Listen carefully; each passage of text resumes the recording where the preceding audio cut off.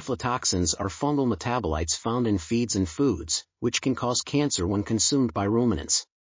When aflatoxin B1, AFB1, is metabolized in the rumen of ruminants, it produces aflatoxin M1, AFM1, which is excreted in milk. The International Agency for Research on Cancer, IARC, has classified AFB1 and AFM1 as human carcinogens belonging to Group 1 and Group 2B, respectively. Recent epidemiological studies have shown that AFB1 and AFM1 exposure can increase the risk of cancer cell proliferation and invasion in cancer patients.